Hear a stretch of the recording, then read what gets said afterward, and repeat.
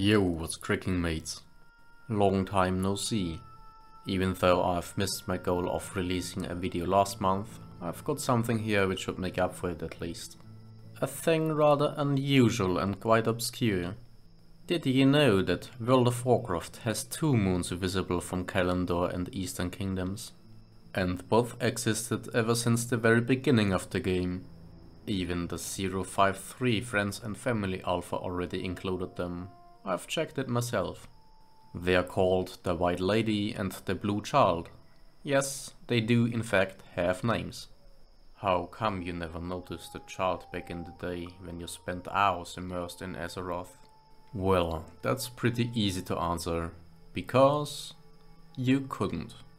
Starting with patch 1.10, some code in the client changed and thus the second moon no longer appeared. It took 6 years and 5 months until patch 5.04 rolled out in order for it to be fixed and our lovely little blue pebble being visible again. I myself only knew because I heard someone talk about it on the WoW modding Discord, naming a texture file for a second moon which seemingly was unused. Sometime late at night last week, the memory about it suddenly resurfaced. My brain really does work in mysterious ways. And since I have the attention span of a hamster, I put all my current projects immediately on hold and started investigating. For your enjoyment and to give you an understanding of the thought process behind this reversing task, here is a quick reenactment.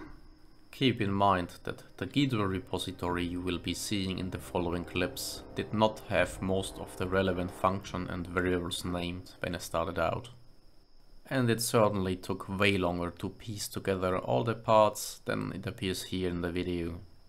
So, where to start at? My first clue obviously, the name of the unused texture file. Let's open my 335A Ghidra repo and search for it as a string. Let's make sure the scope is set to search all and then type moon02. And sure enough, we already got it. Textures moon02.blp. Double clicking the entry jumps to the location of the string and Ghidra tells us that there is just a single cross reference in the application. How convenient. Let's follow and see what is done with this string. We are now in a function where references to the texture for the other moon as well as the sun appear close by. A golden opportunity to learn if they are doing something different than Moon 02, since those seem to work correctly. Like I said earlier in the video, I did not have the benefit of named functions or variables in the beginning. So, no way for me to know that the function where the texture file string is passed to is initializing a planet, and certainly not that the first argument is the pointer to the global variable where the planet struct will be stored at. The first course of action from there on was simply peeking at the data labels and noting down their offsets. Doing so already gave me another hint. They were consistently 32 bytes apart.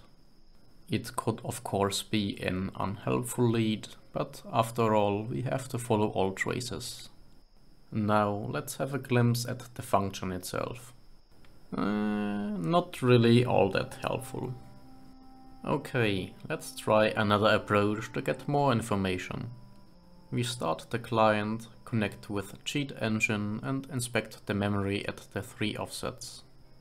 Remember, the planet structs should be 32 bytes long, which corresponds to 8 4-byte blocks.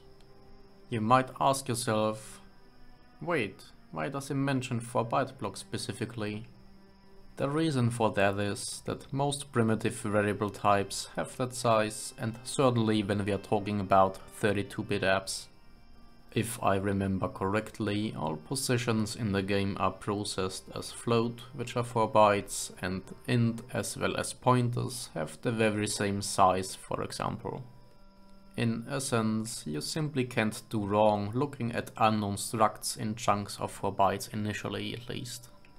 As you could see, I already jumped to the first offset and changed the display type to 4-byte hex.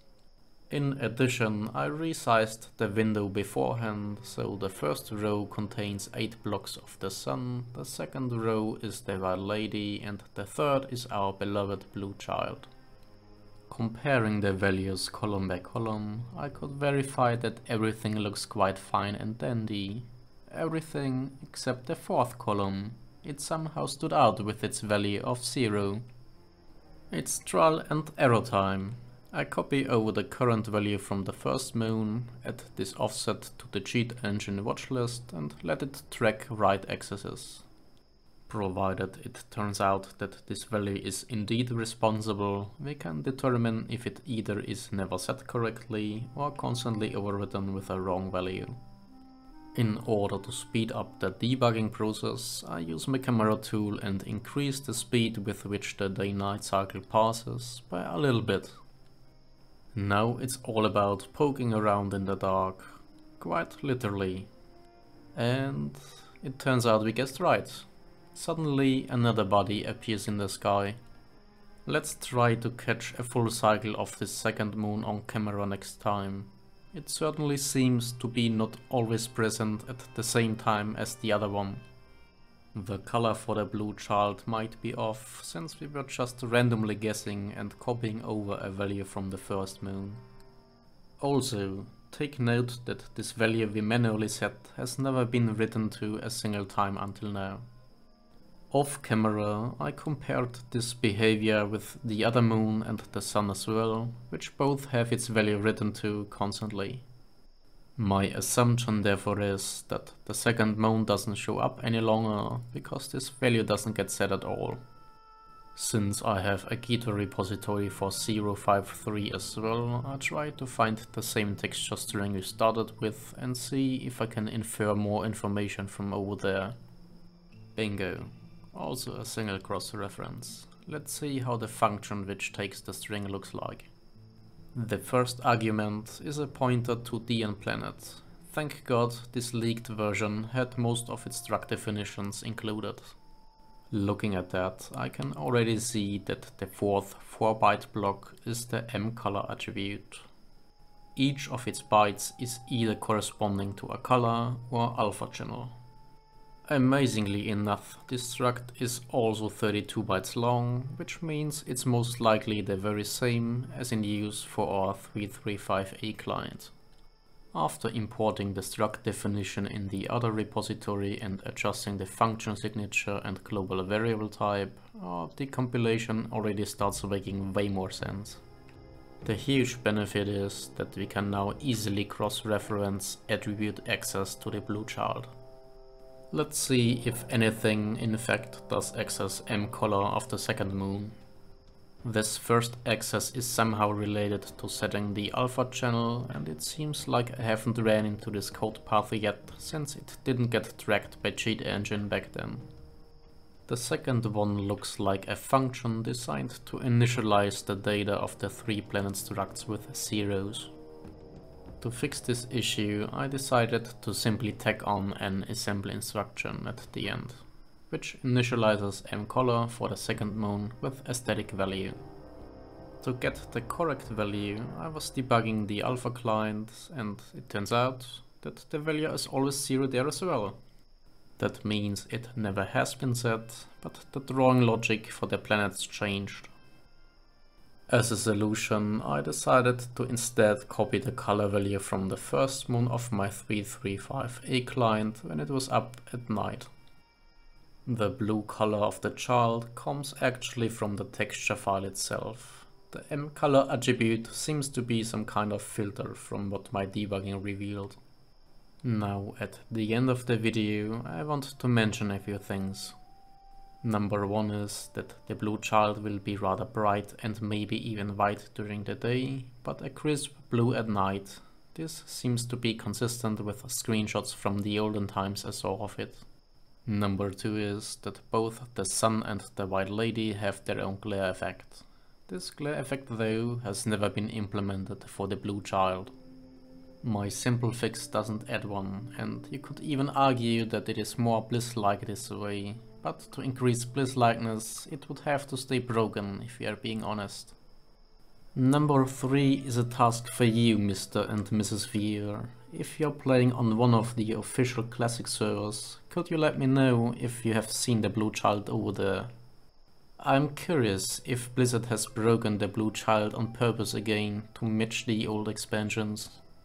My fourth point is about the size and cycle time of the blue child.